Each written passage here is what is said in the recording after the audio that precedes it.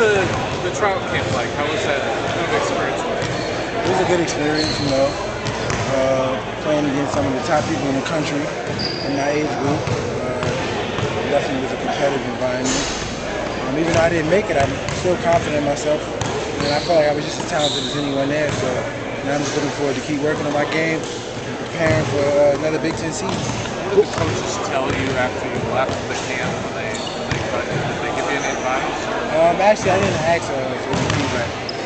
But I think they spoke to my coaching staff. So I'll be sure to check them out and see what they say. What did you learn from that experience that you feel will help you out here, not just in the summer, but going forward in the next season? Well, now I got to get used to playing with sort of a target on my back, as you can see today. Playing in rhythm and finding out how to get my shots and where my spots at as a good option. And, you know, learning how to play now. You know, obviously I'm talented enough, but at least I feel that way. But I need to learn how to play, develop my basketball IQ. So that's the next step for me.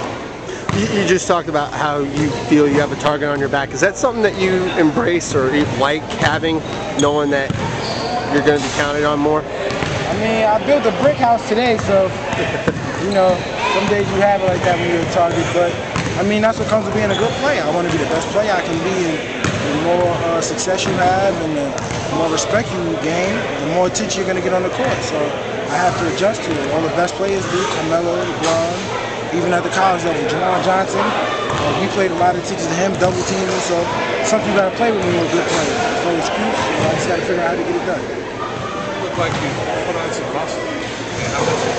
Yeah, I mean, I've been lifting weights. You know, I've been doing a lot of working out. I didn't go home, I didn't take any breaks, so I've been with my strength and conditioning coach, trying to stay committed to the weight room.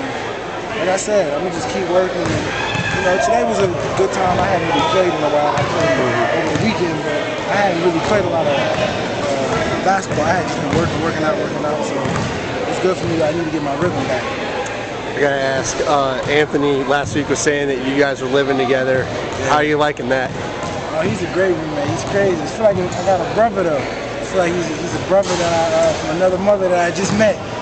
He's 38 though, so he might be my father, but I'm definitely enjoying it. He was saying that you were saying that he was 30 or acted 30. He turned 38 just this weekend while I was gone. I came back, wished him a happy 38th birthday.